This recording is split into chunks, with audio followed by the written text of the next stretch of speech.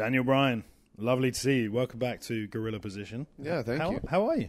I'm wonderful. Yeah, enjoying the European tour so far? Yes. So, but one of the unexpected things of coming back that I didn't realize that we would have the 10-day Saudi Arabia trip. Then we were home for 3.5 days, and then now we're on an 18-day European trip. And I didn't realize they were so close together. I miss my baby so much.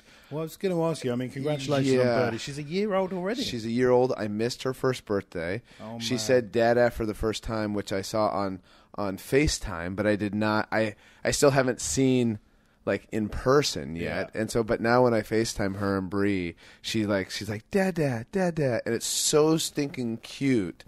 But I haven't seen it in person. I just see a screen. But I also I go back and forth and thinking okay, oh man, I miss her so much. But then I also think hey, we have it better than any generation before us, where I can FaceTime my baby and see her every single day. Yeah. Whereas people even in 1998 are still, for the most part, using hotel phones or a payphone or something like that. Crazy how much things have changed. So I have a mixture of sadness and gratitude. Yeah, but being a dad, you're obviously loving it. Is Brie doing well? You enjoying the ride? Yeah, so it's really, and especially, one, we're very lucky because we have a great baby who is happy most of the time, who sleeps through the night most of the time, and she's at this stage right now that I absolutely love, where she wakes up, she cries because she just wants us when she wakes up, but then she sleeps in the same room as us.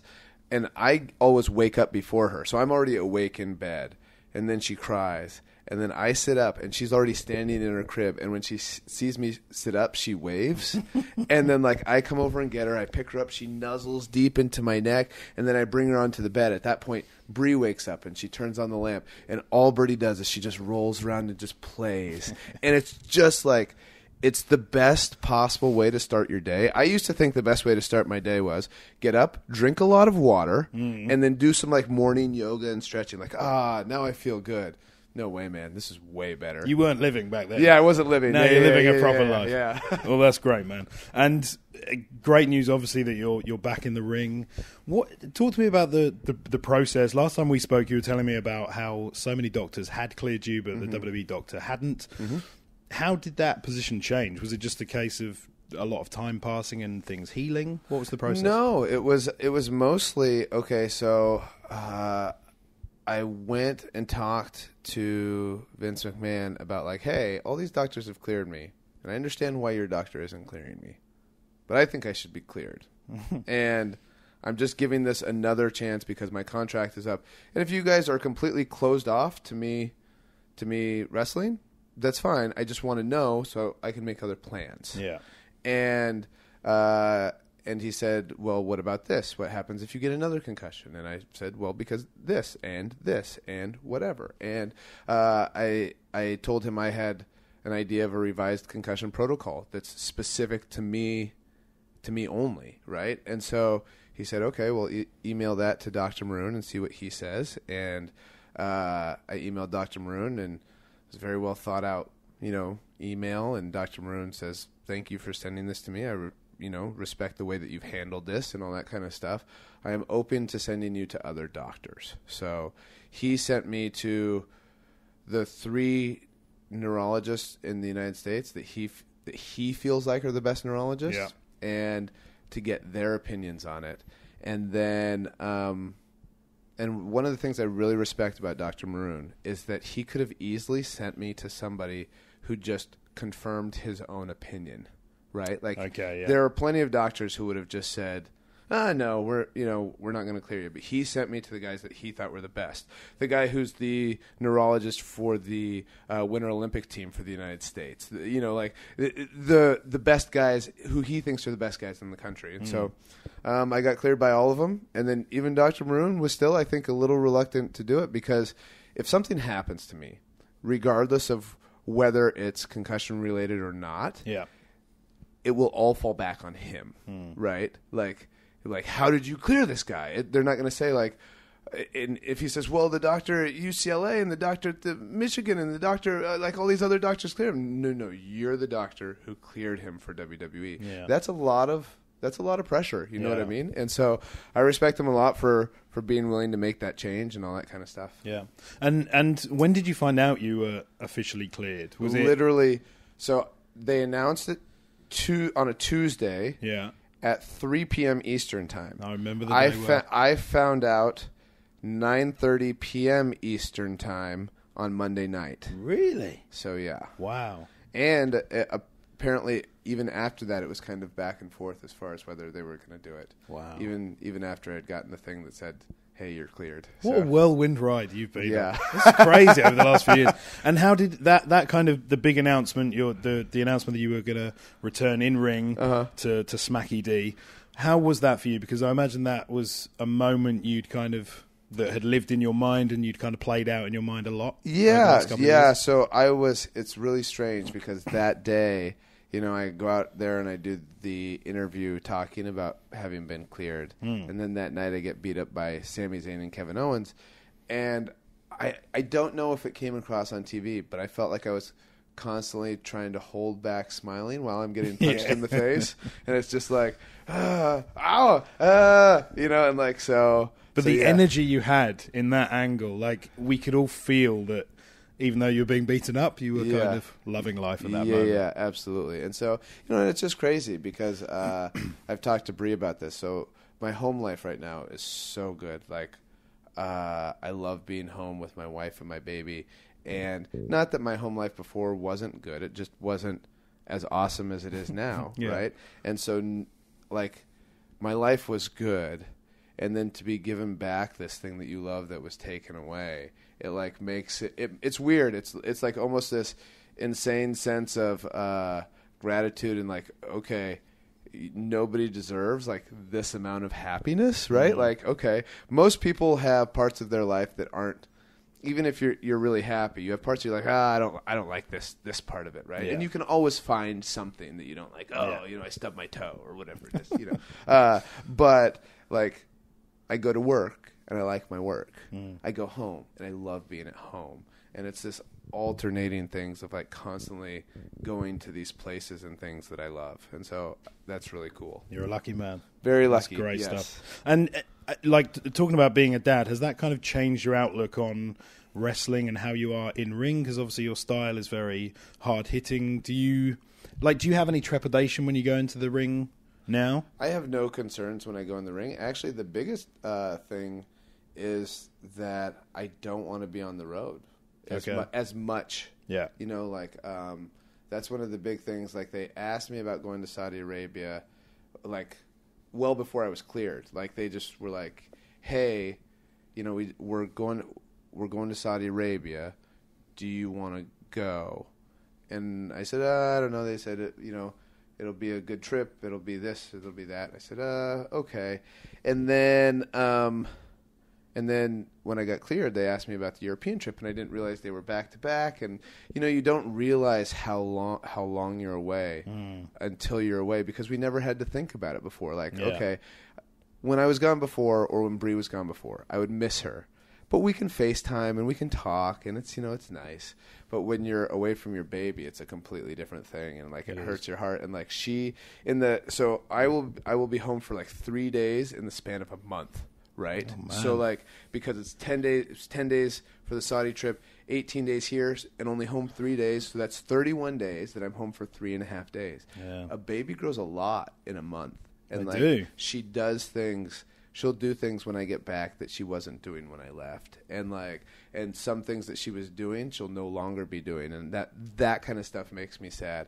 So I've been talking to WWE about maybe doing a lighter schedule, because when we first started talking about this, it wasn't like when I sent when Vince told me to send the letter to Dr. Maroon, he said for me to say for a limited schedule. Like protocol, revised concussion protocol for a limited schedule. Yeah. So they clear me, and then I'm just on everything. And I was just like, I wasn't expecting this. Yeah. How limited is this? Yeah. And so, like when people had asked me before, what's your ideal schedule? And anywhere between 50 and 100 matches a year to me is like, because even one of the doctors that cleared me at Barrows Neurological, Dr. Javier Cardenas, when he talked to me, he said, like, I think when he had cleared me before in 2015, but he said with all the stuff that I've done on top of that, like I thought before we dotted our I's and crossed our T's.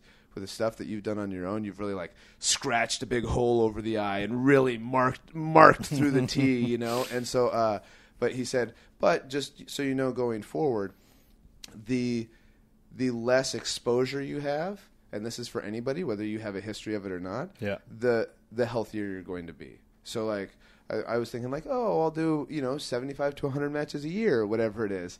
And now it looks to be way more than that. So if I were to change something, it would be like I'd kind of like to do less, be away from home. Like for me, it's not wrestling less. It's more like I don't want to be away from home this much. This trip especially has been hard for that. Like watching Birdie as she like now she's doing different things and missing her first birthday and missing Brie's second Mother's Day, and you always hear like dads talk about it, but until you do it, you don't feel it. Yeah.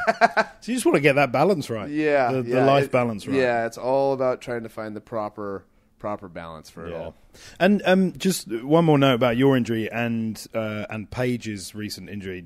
Have you spoken to her at all? Because she called you an inspiration during her retirement speech. Mm-hmm. Have you had any conversations with Paige? Yeah, I did talk to her, and our injuries are different, but I also believe that, like, okay, I don't know if it's ruled out entirely. I don't know her situation very well, but it's like it's keeping a positive attitude. She mostly talked to me she told me that she was going to have to do the retirement speech.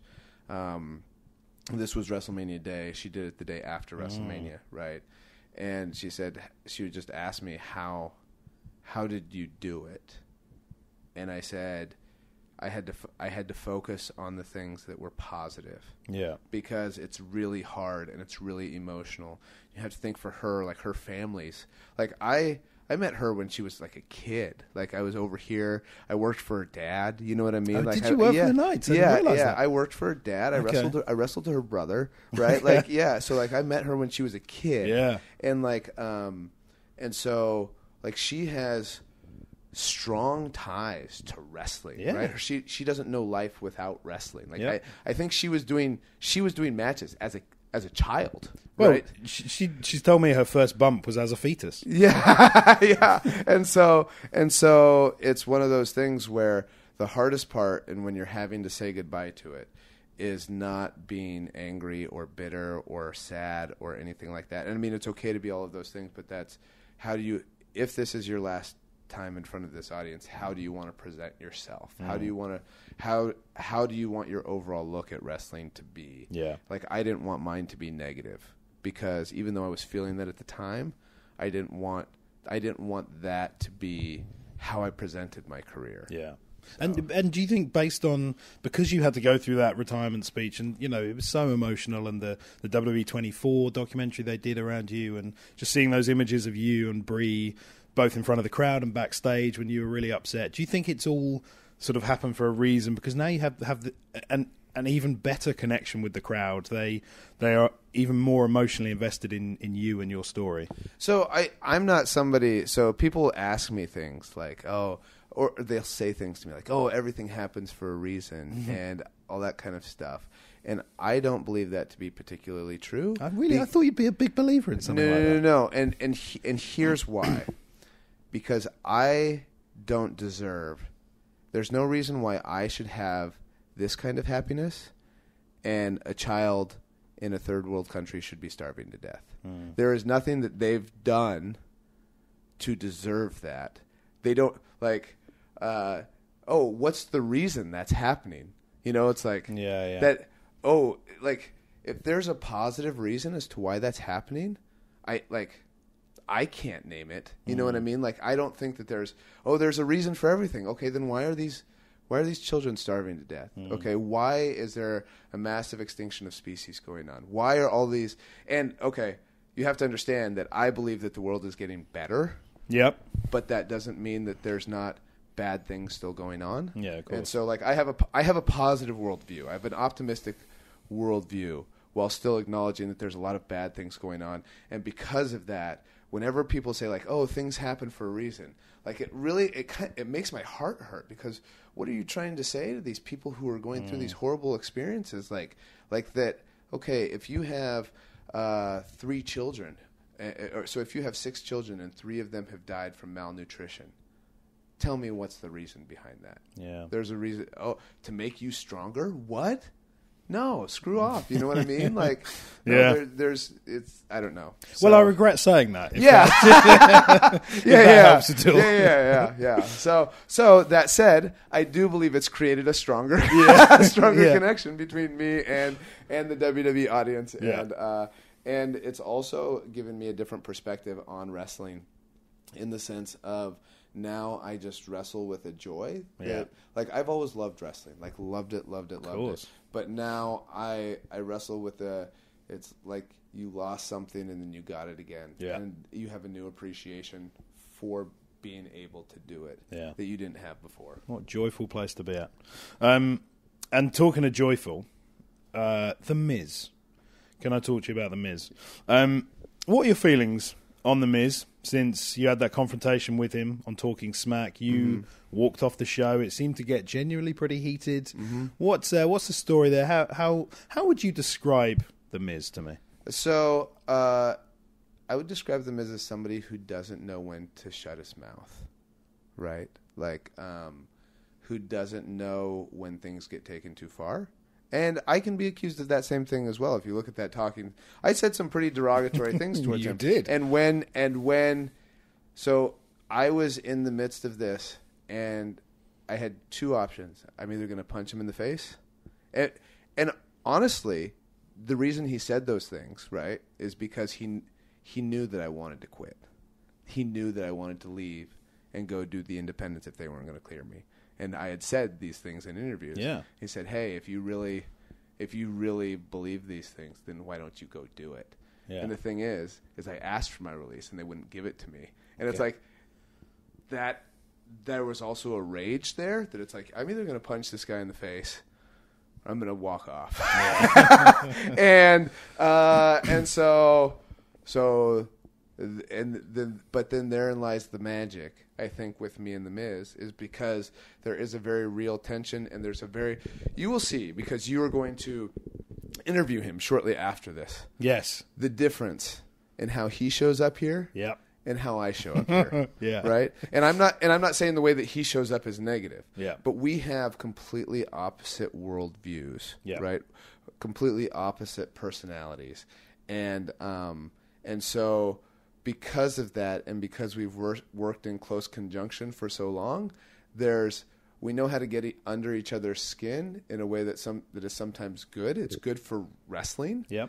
And it's sometimes bad as far as like just having to be around each other.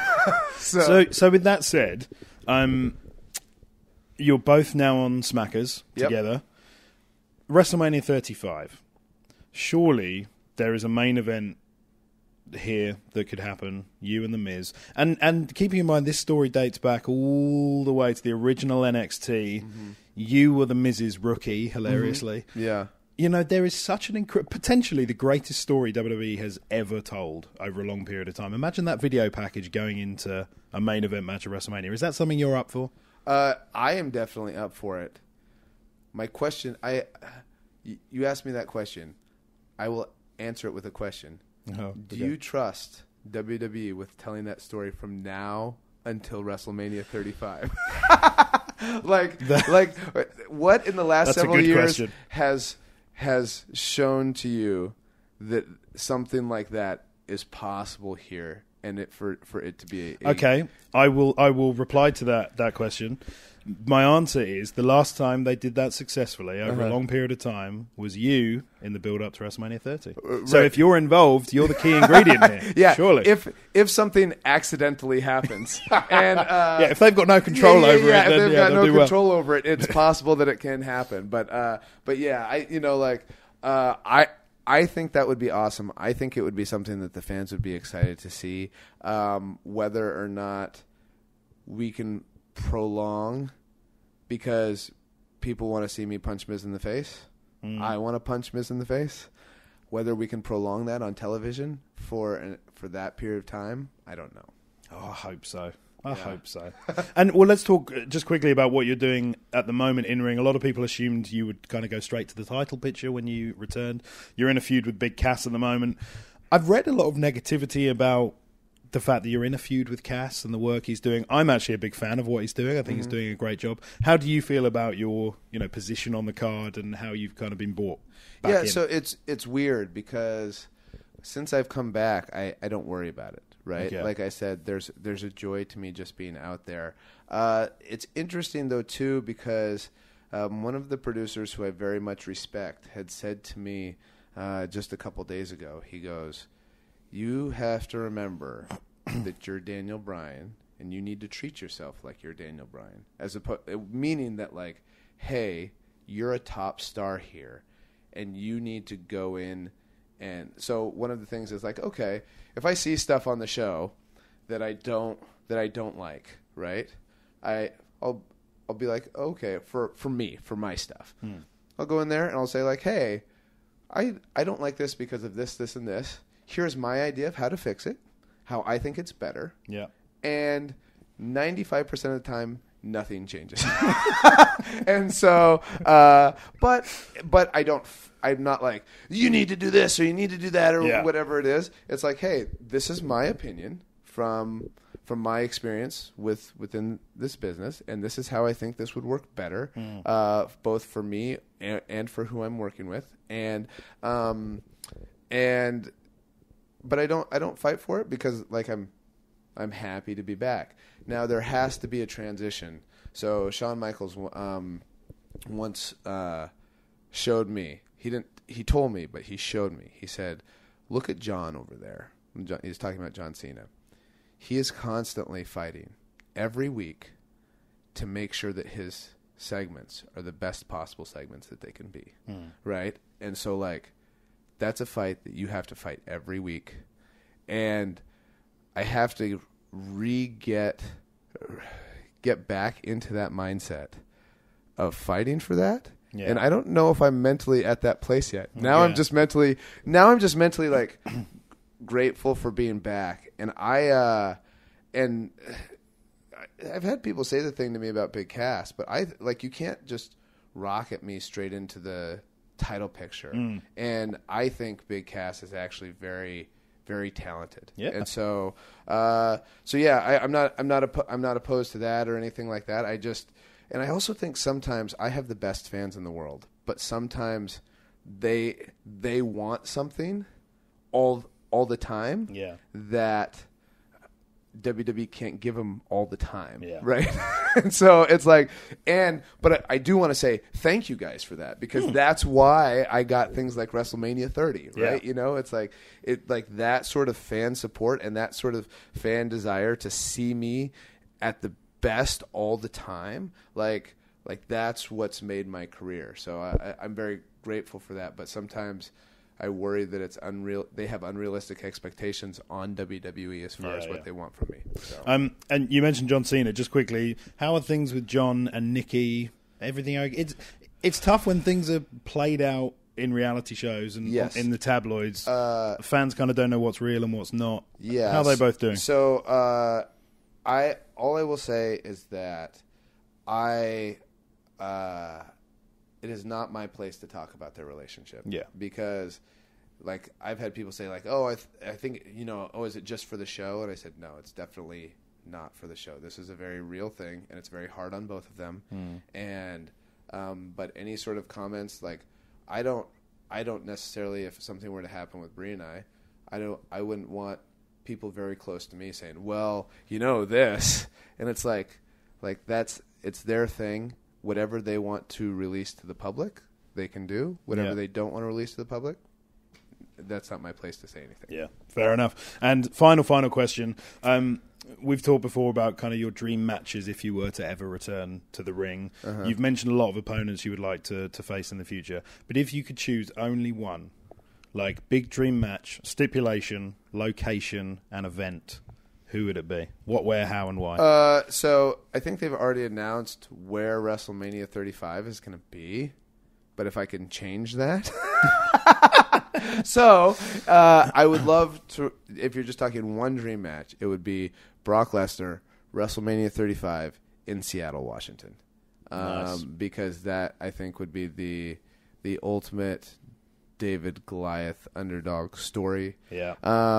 In front of like a hometown crowd that would be rabid for that. Yeah. And so that would be my dream match. And even if it wasn't WrestleMania, if it was just in Seattle, it would be super cool. So any stipulation? Not that you need a stipulation, but no, I like one of the things that I like is just straight title matches. Like I love a straight title match feel. Like I love big fight feel. A big fight feel that it feels like this is a championship match. Sometimes, and I know that people like street fights and people like getting when wrestlers get hit with chairs or they chant "We want tables" or whatever it is.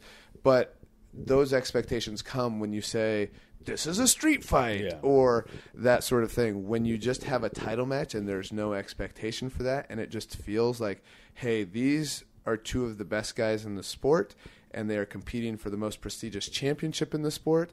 Those are the things that drew me to wrestling, like the Ric Flair, Ricky Steamboat stuff, where it's just like you're watching it and you feel like these are the two best guys in the sport and they're competing for the number one title. Even when it was Hulk Hogan and Ultimate Warrior, right? That had that feel of like, who's the best guy between these two fighting over this championship? You know, like those are the things that I like when I was in Ring of Honor and that sort of thing. That's what I always strived for in my championship matches and that sort of thing. So yeah. Beast versus underdog at WrestleMania. I love it. For the title. Love it. Daniel Bryan, as always, an absolute pleasure. Yep, thank you Thanks very so much, man.